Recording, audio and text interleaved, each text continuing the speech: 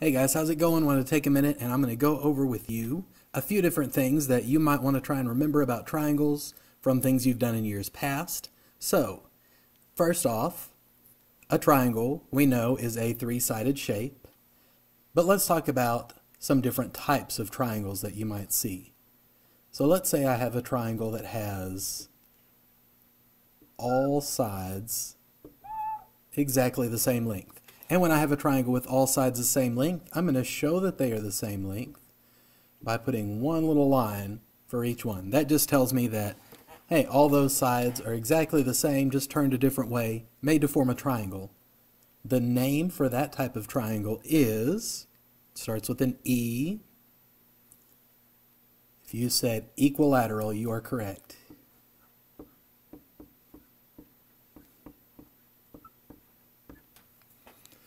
Okay, just like we have equivalent fractions, equilateral, the equi part of the prefix means that they're equal parts, so all sides are equal. The next type of triangle we might see is one that has either two short sides and one long side, or two long sides and one short side. Either way, you have two sides that are the same length and one that's a different length. The word for that is isosceles. So, an isosceles triangle has at least two sides the same length. What that means is that equilateral triangle, it has at least two sides that are the same length. So you could even consider that equilateral triangle also an isosceles. But normally we'll just call it an equilateral triangle. The last type of triangle you're going to end up seeing is one that has all different sides, all different lengths. And it won't always have the 1, 2, and 3 lines to show the different lengths, but it's just a different way to show you for sure that this side is one length, this other one's a length, and you have a third as well. That type of triangle is a scalene.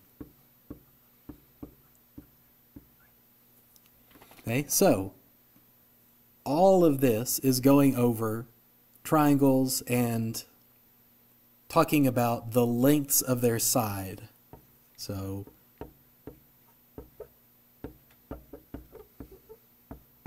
that would be side length classification.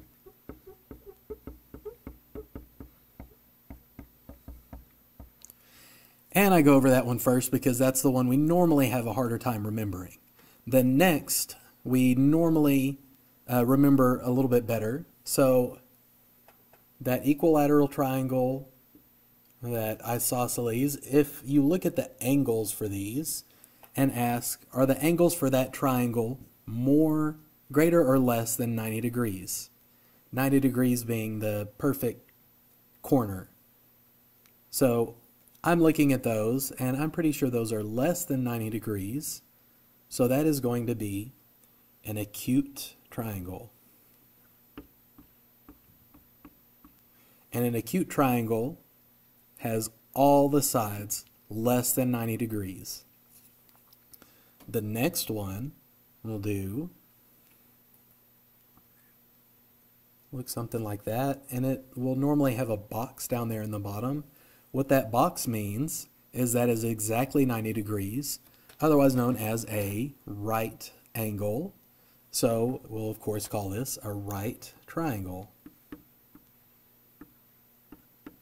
Now keep in mind that only one of those angles is going to be at 90 degrees. The other two will be acute angles. The final one we're going to do is one that maybe looks something like this. So you notice you have two smaller angles that are less than 90 degrees, and this one larger angle here that is definitely more than 90 degrees.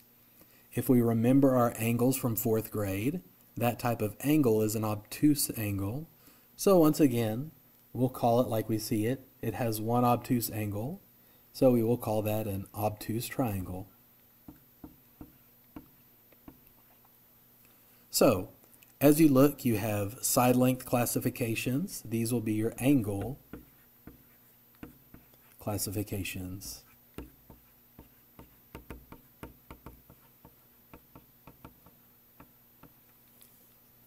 Okay, and as we start to look more at these triangles, review them a little bit more, you'll get to where you can see a triangle and say, well, this one is not just an equilateral triangle, it's an acute equilateral triangle because all the sides are the same length and all the angles are less than 90 degrees. This one right here, if I put a little box down in the corner, then it would be a right scalene triangle. So, hopefully this helped. Hopefully this was a good review of your triangles. Have a great day.